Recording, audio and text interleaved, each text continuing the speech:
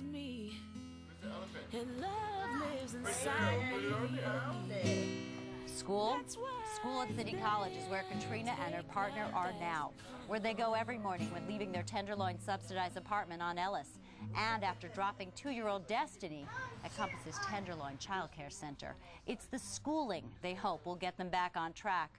It's been a long, bumpy and emotional road for both. Basically, I was doing meth and had gotten out of a relationship which my 7 turning 8-year-old was in. And when that relationship broke up, I started doing drugs. Through that, I ended up pregnant because things happen and you make stupid choices. When she was 8 months pregnant, Katrina says she met Jonathan, also a meth addict carrying his own baggage. I said, I gotta stop, I'm having a baby. You know, I'm like, as much as I said, as every tweaker does, I'm gonna do this, but I never did. So of course I went to hospital high. Of course I had her toxic. Of course they took her away. When Destiny was 3 months old and in foster care, her mother vowed to quit doing drugs again, this time for good. But she and Jonathan, while both high, crashed their car into a building. The next 3 months were spent instead inside a hospital recovering. Katrina says what finally made her climb out of the steep well she had fallen into? Her visits to see her little baby. She saw how Destiny was being treated. She had diaper rashes. She showed up in a car seat that was soaked in pee. I mean, it was just like, you know, oh, we'll let you guys do that bonding bath time. I'll save her bath for you. And it's like, so she'd show up filthy. You know, I'd have to send her back. Katrina got her Destiny back many months later. She got the drug rehab care she needed, but things were not smooth. What little Jonathan had was dwindling at a tiny apartment by the beach, and neither could recover with a baby to care for and no jobs. They were desperate and just a breath away from sleeping every night on the streets. It was horrifying.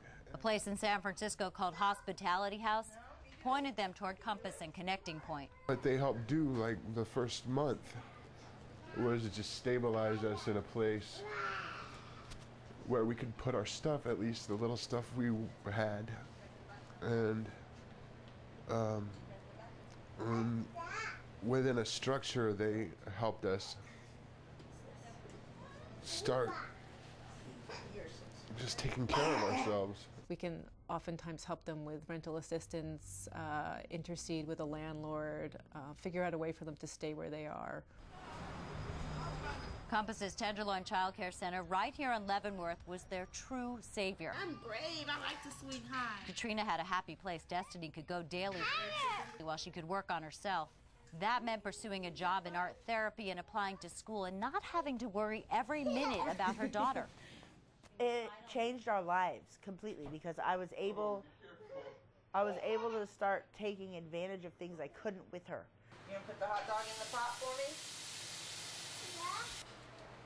Exhaustion still sets in at dinner time, but having their own private space away from all the neighborhood shouting, the blasting music, the fighting, and the drugs is something they never take for granted. The idea is that a family enters the rental subsidy program with the understanding that over the course of a year or maybe 2 years, they're going to be able to increase their income enough so that they can be stable when the subsidy is pulled out. Through everyone's efforts, we were able to get to a point where our life in the next couple of years is going to be where we want it to be. I mean, right now our rent, it's $163 a month for everything. I mean, I have the opportunity to go get my bachelor's degree. 'Cause I saw starfish, sponges, fish shaped like trumpets, so many different. Chicken pasta today with bread, and that's what we're serving. I cook just like I would cook for my own family. I serve people like I want to be served. I like to give people, you know, how I like to be treated. All right, thank you very much. It's hard to smell the warm home-cooked food Rita and her family are serving up outside on the street.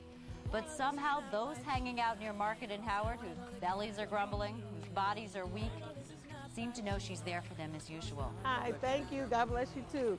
This is really Rita's dream, to have her own mobile van that feeds and aids those who are having trouble helping themselves. She wants to let people know where they can go to get back on their feet, places like Compass. They want some more? Okay. We'll stay here until we finish serving, everybody until all the food is gone, and then we'll go. Rita says she's just following the funny message she got the other night in a fortune cookie. It says, if you continually give, you will continually have. So that has truly been one of my